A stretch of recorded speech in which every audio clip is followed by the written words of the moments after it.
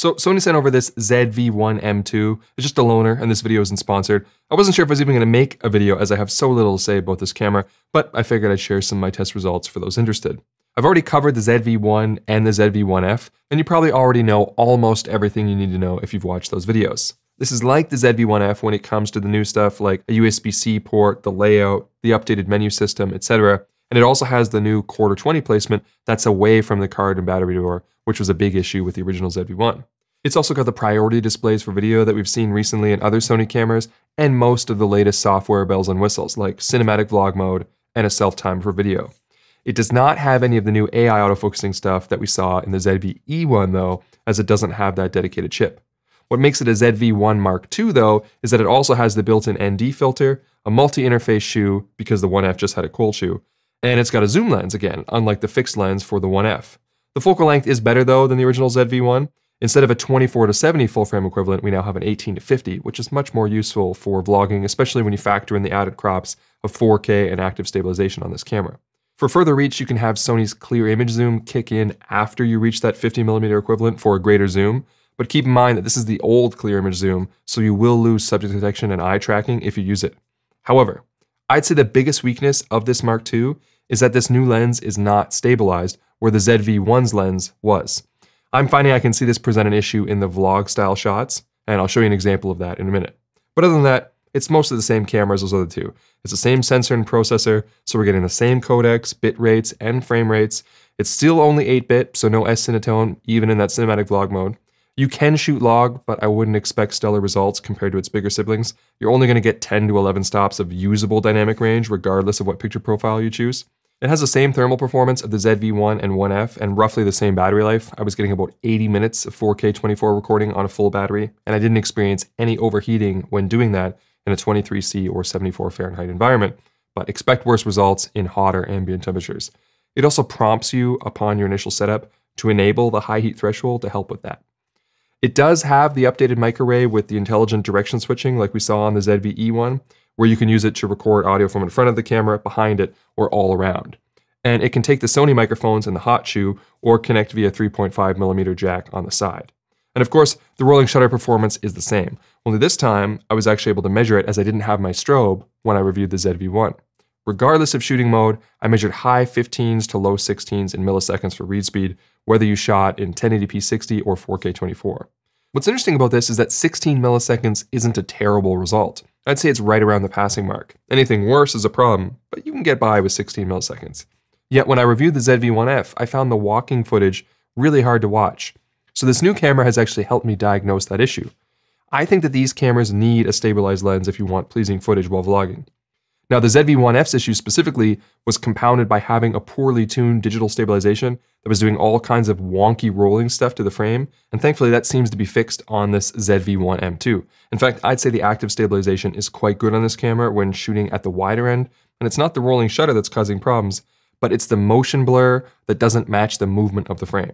Here, let's do a vlog test and I'll show you what I mean. Oh, and for reference for the vlog test, I'm going to be using this Sony handle, and I'll be holding it probably at about this distance with a little bit of a bent elbow, so you can get a sense of what the framing looks like. And I'm going to be using the built-in microphone with the included dead cat on top of it. Let's go do it. Okay, here we go. We got pretty much everything on auto white balance, auto focus. The image stabilization is set to active. It's the only mode. There is no standard stabilization, just digital or not. That's on. We've got the ND enabled, and we're still at f7.1 in order to manage the exposure out here on a bright sunny day. And I'm walking in and out between shadows, but you're not really gonna get much of a shallow depth of field if you gotta set your camera to f7.1 and you're shooting at 18mm because I'm at the widest end of the lens here. For picture profile, I'm using the HLG with Rec 709 color.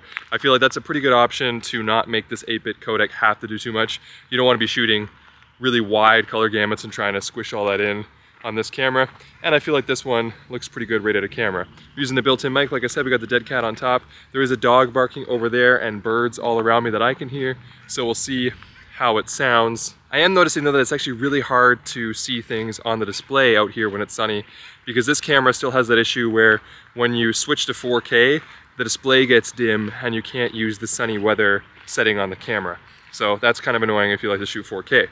And the 1080p is kind of mushy on this, so I would shoot 4K, but can't see the screen. Anyway, the motion blur issue that I'm talking about, I don't know if you've seen it yet so far, but when we talk about rolling shutter, we normally talk about this. See if I move the camera back and forth, kind of, you expect like the trees behind me to, you know, bend. They don't really do that. What happens instead is everything gets smeared.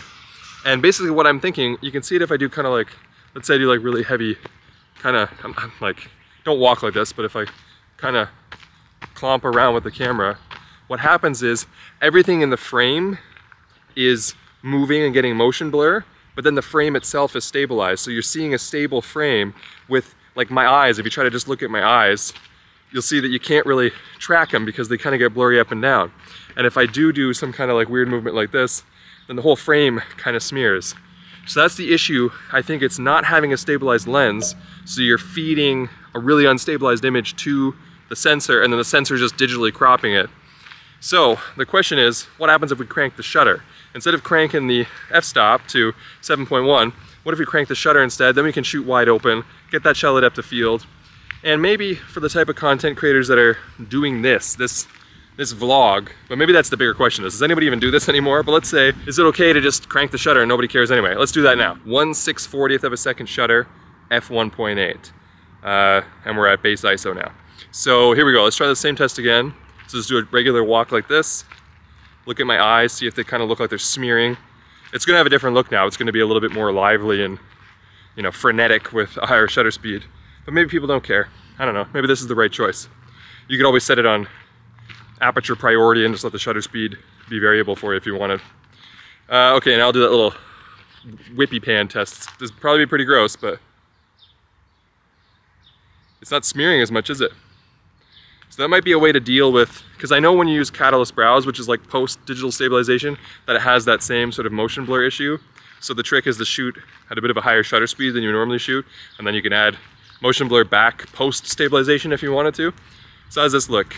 1/640th of a second. I'm still seeing zebras up there, so really I could probably go down an extra third of a stop. Also, the built-in ND is not the complete savior here. The fact that we're at 1/640th of a second.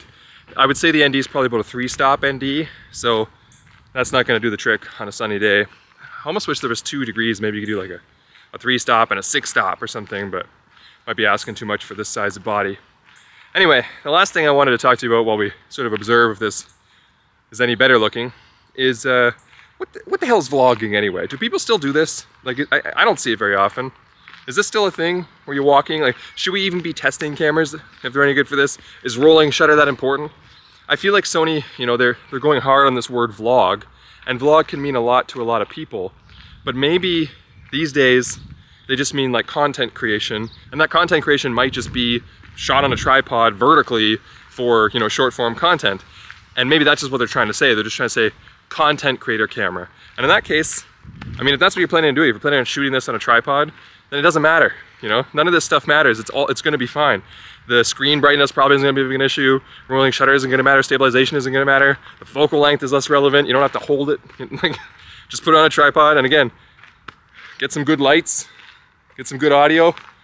Problem solved, I guess. So that's my question to you, audience. Let me know in the comments. Do you vlog? Do you watch a lot of content of people doing this, vlogging? Or do you think this whole vlog test and testing cameras for their ability to be, you know, whipped around is dead, and we should move on instead to different type of tests for whatever the content creator is doing these days? Let me know what you think. At the end of the day, this is Sony's best option in the ZV-1 line, and it really does seem like they listened to feedback on the ZV-1 to improve this camera. But it's also a pretty minor release in a lot of ways, and I find it harder and harder to get excited about cameras like this when phones are becoming better and better options for the type of content creation that Sony is likely targeting with this product line. I often get asked about cameras in this price range, and this new model doesn't really change my advice. If you have a reasonably modern phone, I'd instead spend the money on lights and audio. And if you already have that, I think you'd be much better off saving up for something like the FX30, which absolutely obliterates this camera and isn't a dead end when it comes to an upgrade path like the ZV-1 series is. But some people really love the ZV-1 and found a perfect use case for it, and I'm not trying to take that away from them. So if you've already considered all that and you've decided that this kind of point and shoot body is what you need for the content you're making, then you can get the M2 confidently because it's the best one they got. All right. I'm done.